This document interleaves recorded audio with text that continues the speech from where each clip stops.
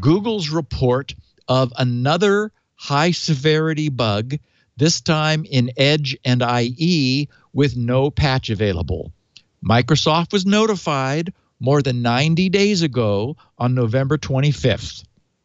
The clock ticked, and Project Zero gave them 90 days.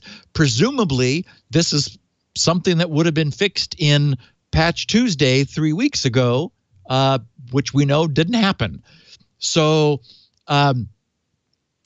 Google's Ivan Fratic discovered and posted details. I won't go into them because it's just mumbo jumbo mostly. But essentially, he stumbled upon a mistake in the way columns are parsed, either in HTML tables or in CSS, such that when he looked in, he dug into the code that Edge and IE share, a user controlling the widths and the spacing details of a table could inject their own code through just HTML properties and end up getting it executed.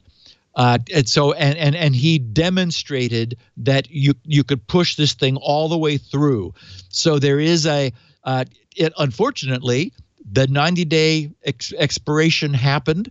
Unlike Cloudflare that had this whole thing wrapped up in 4 days and shut down in a few hours, Microsoft is 90 days out. And again, we still have the SMB problem unfixed. And now we have this that also came out of its non-disclosure timeout. So it has been the U.S. National Vulnerability Database gave it a CVE of 2017-0037, saying that it, quote, allows remote attackers to execute arbitrary code via vectors involving a crafted cascading style sheet token sequence and crafted JavaScript code that operates on a table header element.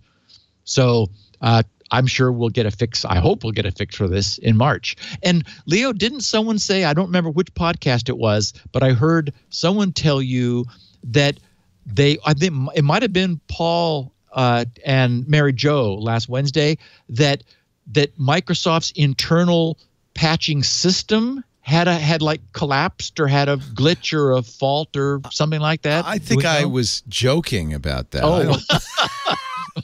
I certainly, no, I don't think we know what happened at all. You know, we can only speculate. I don't think Microsoft ever said why they killed the patches. They've said nothing. Yeah. They just sort of said, well, we were going to delay it. Now we're going to cancel it altogether. Yeah. Meanwhile, I want to correct it. My pronunciation of the creator of Pinboard, Maciej Ceglowski. Sorry, Maciej. So go ahead. I've been schooled in Polish. Sorry.